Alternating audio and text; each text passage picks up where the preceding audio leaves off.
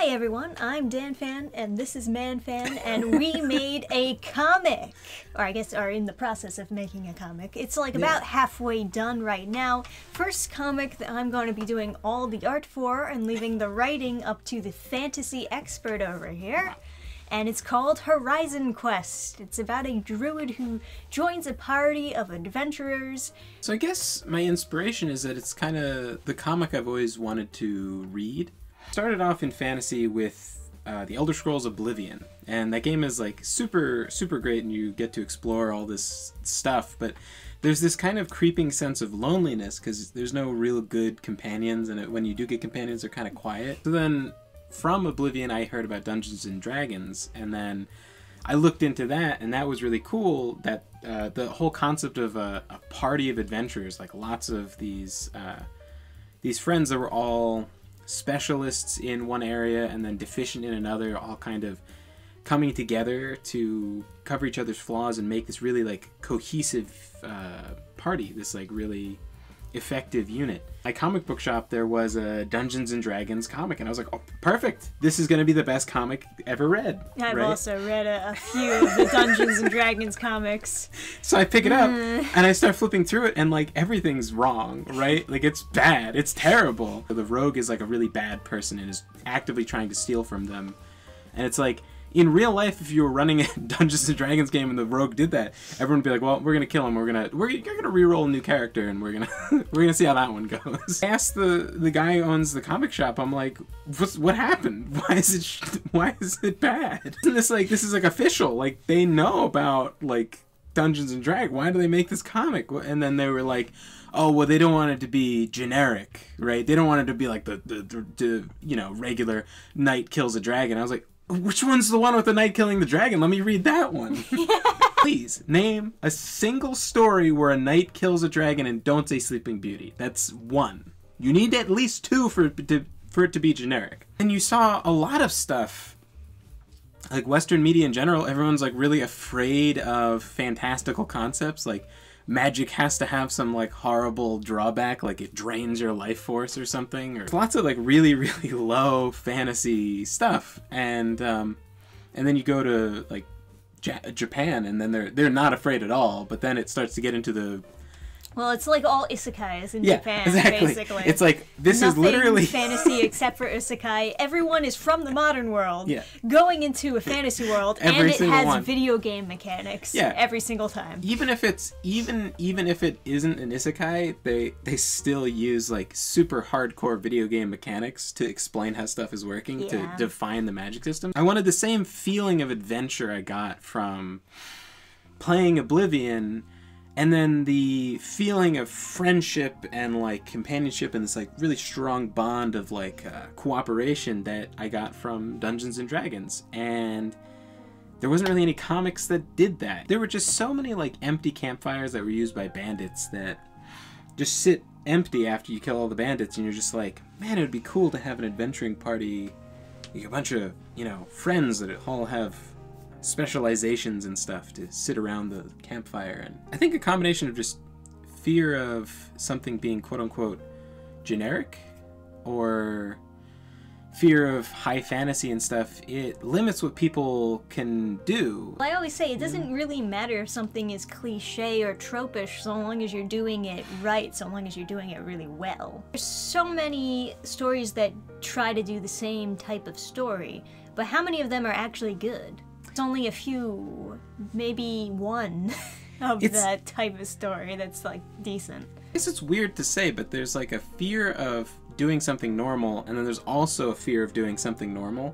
You know? Like there's a fear of the generic knight slays a dragon, and then there's a fear of like doing something too out there and then having it be you know, oh, that's too fantastical, like there's too much magic or something. I just thought it'd be better, like, why not just use good ideas and make a good story? Yeah, why don't we just make good stories why not just have it be good? Come on, Marvel, DC, you know? Dungeons and Dragons, why don't you just make good stuff? Yeah, why not just have it be good? I mean, I guess we'll have to do it, since you won't. We've got a pixie who controls, who moves around the world by controlling an animated suit of armor using like some... Yes, it's like a mech, but fantasy. Yeah. Also really enjoyed divorcing classes from their standard archetype.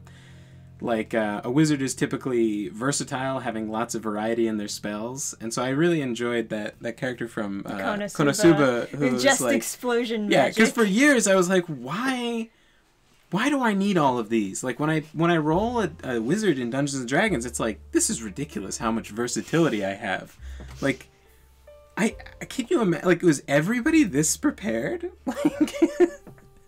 If I was a wizard, I would just get one type of spell. I've always really liked that concept. When I played Guild Wars, there was a class, the Elementalist, and then I never saw it in like another game for years.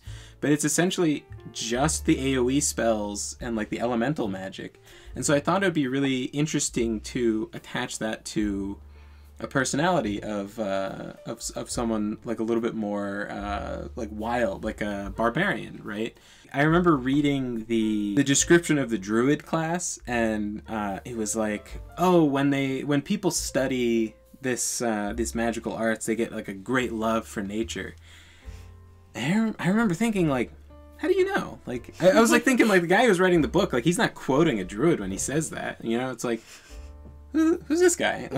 How does he know that? Like, how do you know they don't hate their job? Like, you know? I guess that's kind of the idea behind Genwin, is he's like a druid, but he doesn't really have a love of animals or anything. Yeah, and not to be like a fear of the generic, but like, it kind of could be interesting to just be unshackled and explore all sorts of stuff. Is kind of what I think. I just thought it would be interesting to view a druid's powers on someone who isn't really doing anything for the best interest of the plants or the animals. Right.